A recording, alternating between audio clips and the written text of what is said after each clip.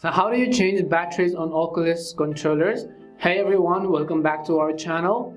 I'm Bimo from How to Geek. In today's video, I will show you how you can change batteries on your Oculus controllers.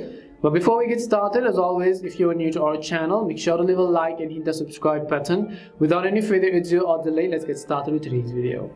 Now you purchased a new Oculus and you played with it for quite amount of time, but now your battery is dead. You want to change it, but you're not being able to figure out how. Well, in order to change batteries, we have to slide open this controller. So let me just go ahead and focus and show you as well. If you look closely on this particular controller over here, I'll just show you that we have a little arrow button over here. So let me just go ahead and show you by focusing on it. So right over here somewhere, you'll be able to see this little arrow button. I'm not sure if it's really visible, but if you don't see this arrow button as well, then it's really simple. You can see the position in which you hold your Oculus like this. You have to simply actually slide your Oculus towards your direction, which means that you have to slide it open.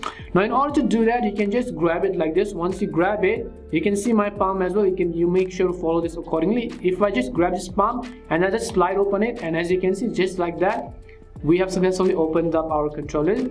Now what you can do is you can go ahead and see this battery, which is a 2700. Now this is a replaceable battery, by the way.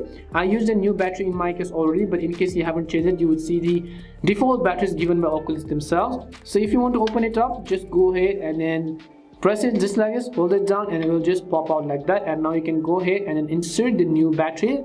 So let's assume that this is the new battery. I will just insert it back again. Once I insert it back again, I also want to put the controllers back to its place. So just make sure to do it gently, because pulling down and then closing it up is actually really simple. Now as you can see, our controller is ready. Let me also repeat that for you for the other controller, as you could see over here. Now as I did earlier, I just slide ahead and then went ahead and opened it up. So I'll just select it again in this case from my left palm, and then I'll just slide it open. Or if it doesn't work, then don't try to use fingers, because sometimes the finger first does not work. You can be as gentle, but if it's not, then don't worry, you're not going to break the controller. As you can see, our Oculus controller is wide open.